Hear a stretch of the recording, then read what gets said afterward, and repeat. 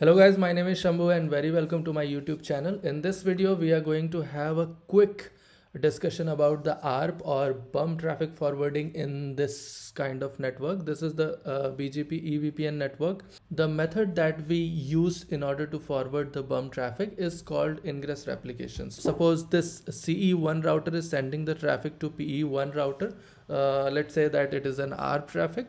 That traffic would be replicated to all the PEs with which I have the BGP L2 VPN EVPN session established. So here I have two BGP L2 VPN EVPN session. One is with PE2XE router and another with PE3XE router. Hence in this case, PE1XE router will create two copies of that ARP request and send one copy to PE3XE router, another copy to PE2XE router.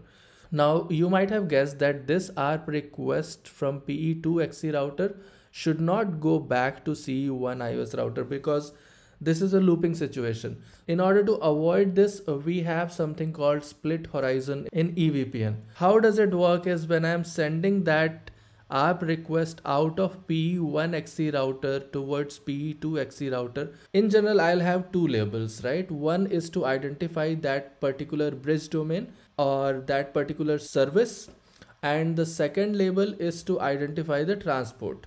So I'll have a transport label, just like in case of L2 VPN or L3 VPN we used to have, and another would identify the bridge domain or the service. Now in this particular situation, I'll have the third label also, which is called split horizon label. So if I have that split horizon label set up here, then PE2XE router would look into that third label and would identify that this traffic should not be forwarded to CE1 iOS router because it has split horizon label set, and I am going to drop this particular packet further. We are going to see this in the packet captures. Let's move to the network diagram now. Alright, so this is my network diagram. This is exactly same what we have seen in the picture in my previous screen. Now let's quickly check some outputs on this PE1XE router, and then I am going to start the packet capture on this interface, this interface, this interface and this interface, and then we'll quickly verify all the labels whatever we have. So first of all, show MPLS forwarding table. We see that PE2XE router is 2222 and PE3XE router is 3333. So in order to reach both of these routers, we have labels set up here.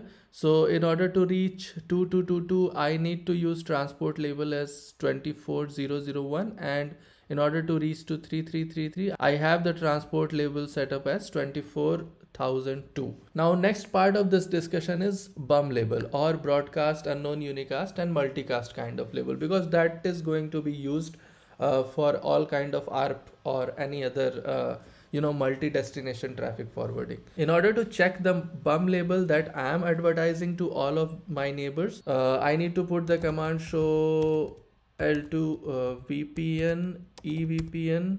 Here we can clearly see that for the bridge domain 10, I have the bum label as 17. That means this 17 label I am advertising to everybody in the network, and whoever wants to send the bum traffic to me will have to impose this particular label on top of that particular traffic. So far it looks good. So we have the transport label in order to reach to 2222. We have the transport label in order to reach to 3333. And I have my bum label. Let's see what bum label PE2 router and PE3 router are advertising to me, because those are the labels I'm going to use when I'm forwarding bum traffic to them, right? Get to PE2 router, show L2 VPN EVPN EVI, and the bum label for the bridge domain 10 on PE2 router is also 17. And what about PE3 router? Let's quickly check that also. Show L2 VPN EVPN EVI, and here also it is 17. Okay, so we have solved the two pieces of puzzle. One is transport label, another is bum label. So I know that if PE1XE router is sending the ARP request to PE3 or PE2, it will have the transport label which is either 24001 or 24002, and the bum label would be 17. We are going to verify all these with the packet capture also, but before that, let's solve the other piece of the puzzle, which is called the split horizon label. So in this case, you might have guessed that for PE3XC router, I don't need any split horizon label because it is not connected via multi-hop PE1XC router. The only router for which I am going to need split horizon label is for PE2XC router.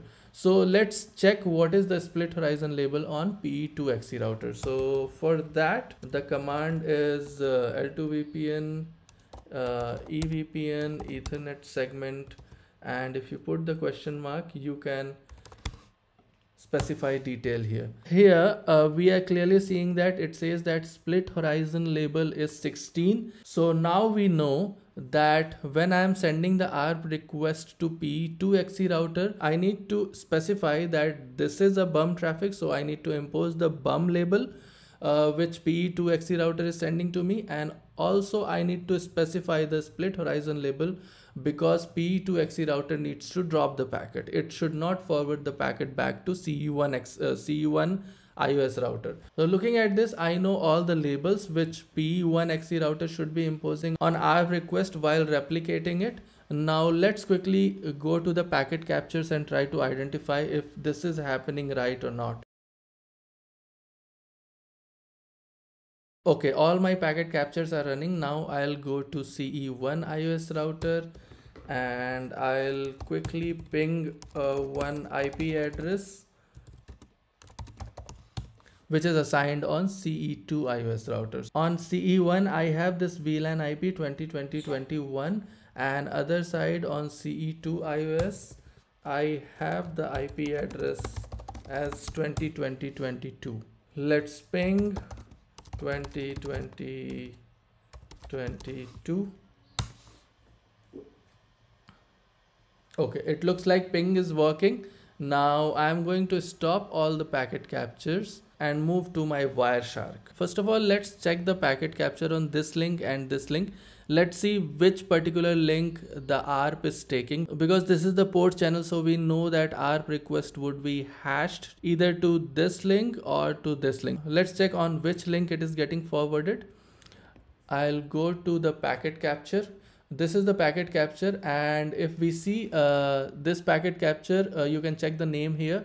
It says CE1 iOS router to PE1XC router, and this is the second capture which says CE1 iOS router to PE2XC router. So in this one I have filtered for ARP. I don't see any ARP packet. You can see that there is no ARP packet. There is just ping responses that I see. Let me filter it again. And here we are seeing that the ARP is being sent. If you try to expand the ARP, it says that it is targeting for the IP address 2020.22. Going back to the network diagram, we see that the ARP request is taking this particular interface. Now let's quickly move to this link and this link's capture. Okay, so we have this capture here. Now I'm going to filter ARP in the Wireshark. Okay, so here we see that this particular capture is from PE1XC router to PXR router. That means this capture is from this interface PE1XC to PXR router. Now going back to the packet capture, it says that looking at the packet capture, I know that there are two ARP requests sent, and you can see both of them are ARP request. It is going for 2020.22. Now let's verify the labels. The first packet is going with the transport label as 24001, and with the show MPLS forwarding table on PE1XC router, we know that this 24001 is assigned to, let's say, 2222, right?